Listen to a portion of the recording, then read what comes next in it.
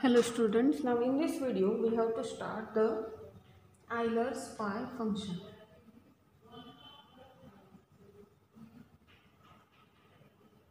Now what does this? An Euler's phi function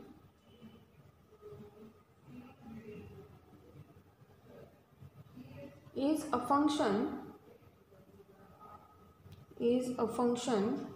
phi from set of positive integer to set of positive integer, defined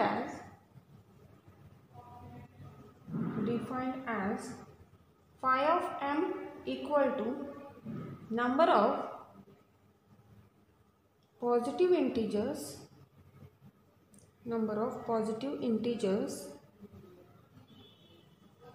less than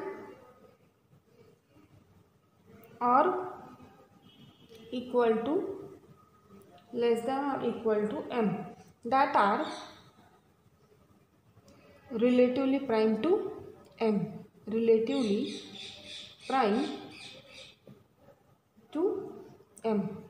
So now let me take example. Suppose I am taking phi of 1. Now number of positive integers, all integers less equal m we have to find first. So 1, if 1 is there, then the only one integer which is less than or equal to m is 1, and that is relatively prime with 1. So the phi of 1 is what? 1. Now phi of 2, the integers less equal to are 1 and 2, and the GCD of 2 and 1 is what? 1. GCD of 2 and 2 is what? 2. So it is only one element is which is relatively prime here. So phi of 2 is 1. Now phi of 3. What about phi of 3? The elements less equal 3 are 1, 2 and 3. So what is the GCD of 3 and 1 is 1. GCD of 3 and 2 is also what? 1. 3 and 3 is what? 3. So two elements are here which are relatively prime with 3. So phi of 3 is 2. Similarly, you can obtain other. Phi of 4 is 2. Phi of 5 is what? This is 4. Again phi of 6 is nothing but 2. You can check on your own. Phi of 7 is 6. Phi of 8 is 4. Phi of 9 is 6. And phi of 10 is nothing but 4. Now, always it is not possible to determine them as such as I have given.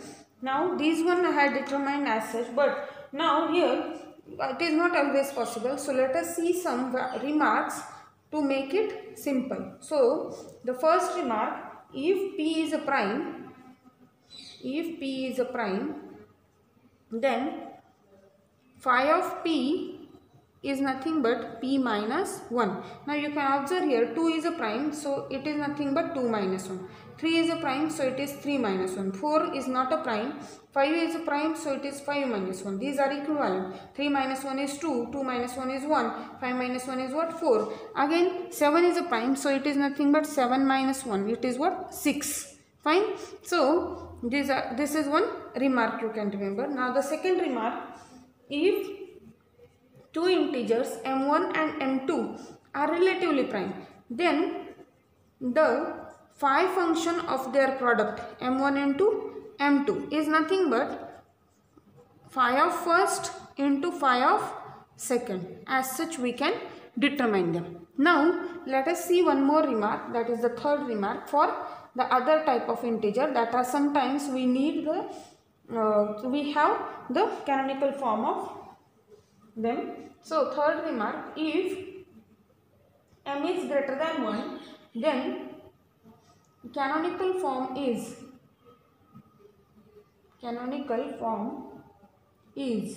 what is the canonical form? M is equal to p1 raised to alpha 1, p2 raised to alpha 2, and so on up to pr raised to alpha r. Therefore, or where obviously these pi's p1, p2, so on up to what? pr are distinct primes, are obviously distinct primes. If this is the case, then this phi of m, what is phi of m? Phi of m is m into 1 minus 1 upon p1, 1 minus 1 upon p2, and so on up to 1 minus 1 upon pr. This is a result to obtain the value of Euler's phi function here. Now let us see some examples on them so that it is very clear to you. So example, suppose the first one, let us find out phi of 15. Now 15 can be written as 3 multiplied by 5 and the residue of 3 and 5 is what? 1.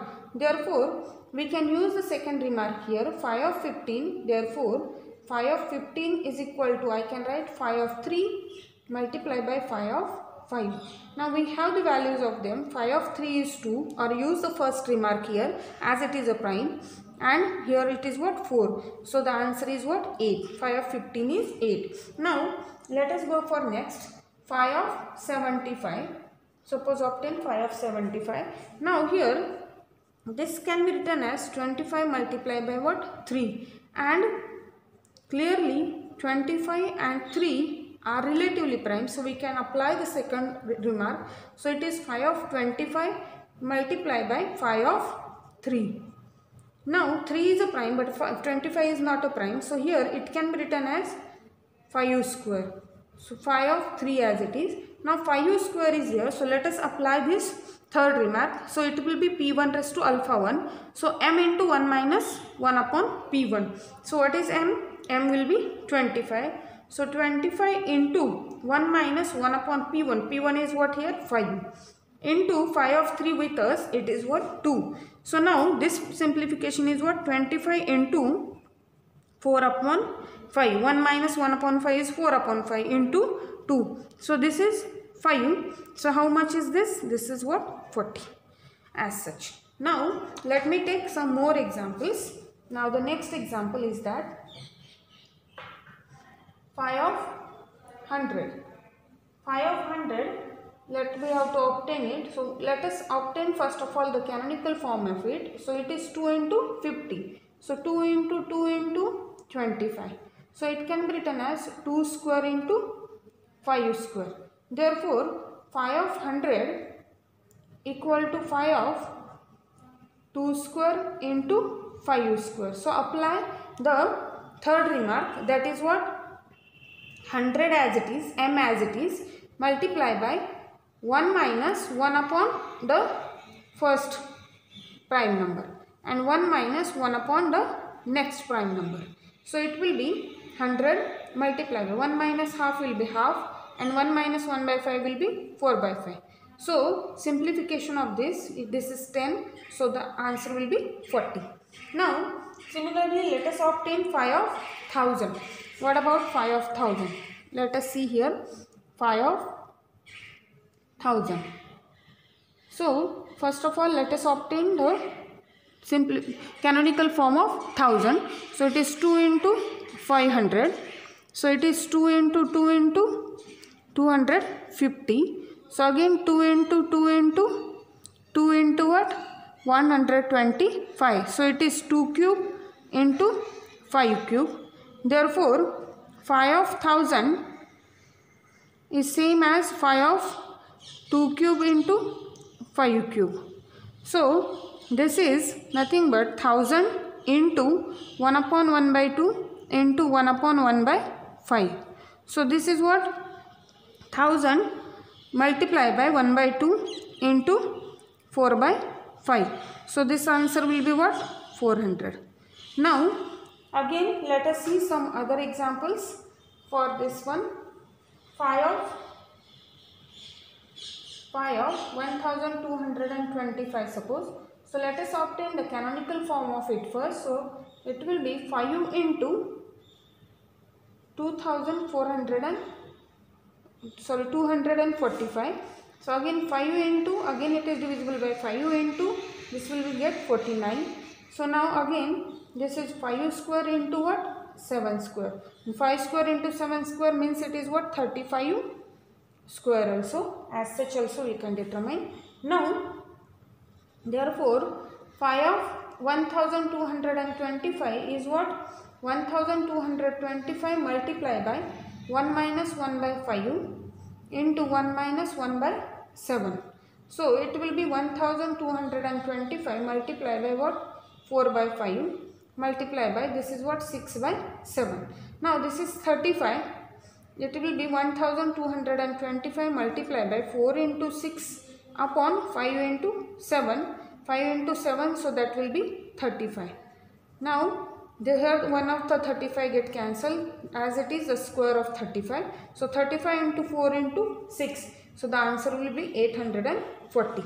Now let me take one more so that it will be very easy for you. Now the next one, sixth one, suppose phi of 2448 we have to find. Such a big numbers are there, that time our usual method of definition is not, it doesn't work. So now as 2448, let us find its canonical form. It is 2 into 1224, again 2 into 2 into what? 612, again 2 into 2 into 2 into what? 306. So this is again 2 into 2 into 2 into 2 into what? 153. Again this is 2 raised to 4 into 153 is what? 3. It is divisible by what? 3. 6, 9 is divisible by 3, so it will be as such. And that is again 2 raised to 4 into, it is 3 square into 51 can be written as 17 into 3, so it will be as such. Fine.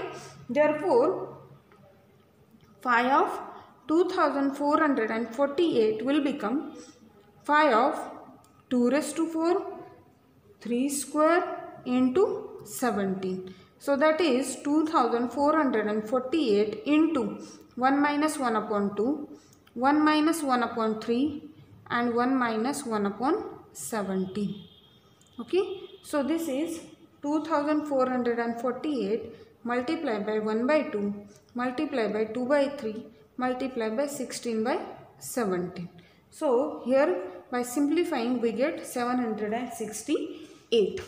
As such we can determine the Euler's phi function for various integers. Now let us see one more other type of example, that find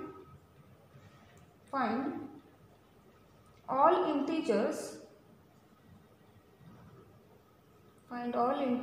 x between 1 to 100 satisfying x congruent to 7 modulo 17. X congruent to 7 modulo 17.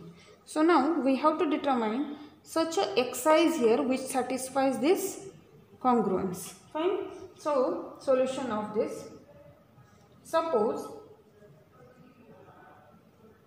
x be such a integer between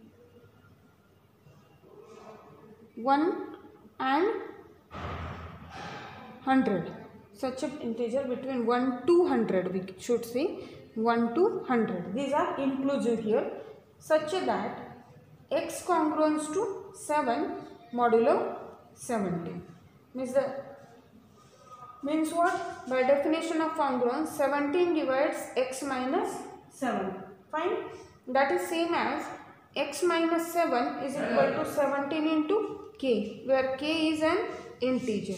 So this is what? X is equal to 7 plus 17 k, where k is an integer. Now let me put up the various values of k here. Now if k is equal to 0, we get x is equal to what? 7. K is equal to 1, then we get x is equal to 7 plus 17 into 1, so that will be 24. Now k is equal to 2, we get x is equal to 34 plus 7, so that will be 41. K is equal to 3, then we get, this is 51 plus 7, so x is equal to 58. K is equal to 4, then x is equal to how much? It will be 75.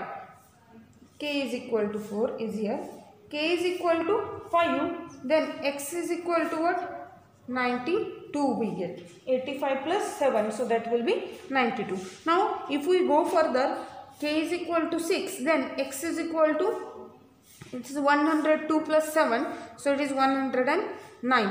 But we don't take, this is not required to us, this one we have to take, as we have to find x between what, 1 to 100. So here I should write the answer, thus 7, 24, 41, 58, 75, 92 are the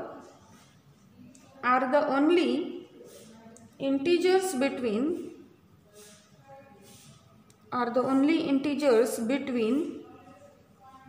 1 to 100, satisfying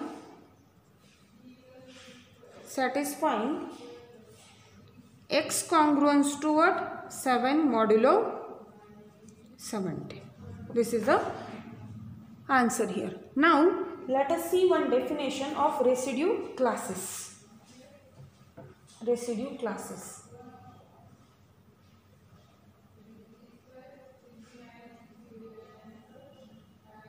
What are these? Let m greater than 0 be fixed integer,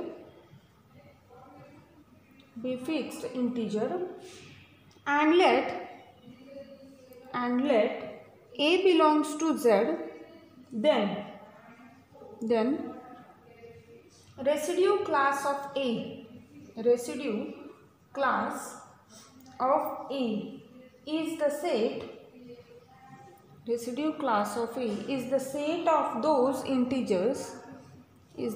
of those integers B such that A congruence to B modulo M. The same type of example just we have solved. M be any fixed integer and A be any integer, then residue class of A is the set of those integers of B that are A congruence to B modulo M. Fine? And it's the same B A's we have found here now. Now we denote it as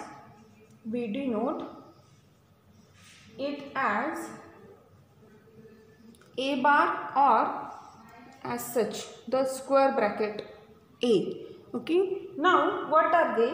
That is, this A bar or the square bracket means what, the residue class of A is nothing but such a B in Z such that what, A congruence to B modulo M. This is our answer here. That is same as B in Z such that B congruence to A modulo M.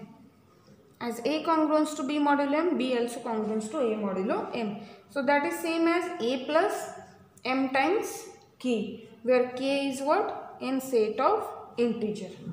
This is a solution here. Now let me take a small example here. For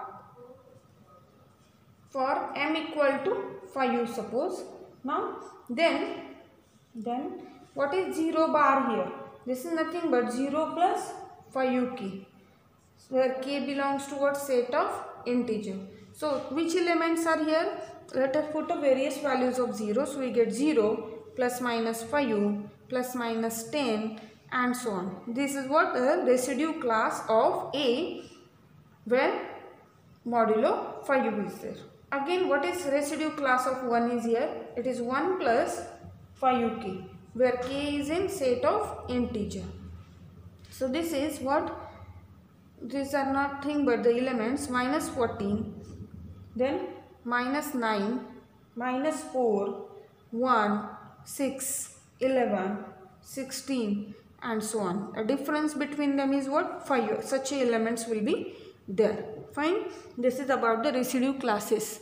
Now here we will stop. In next video we will see some theorems on these one. Okay. Thank you.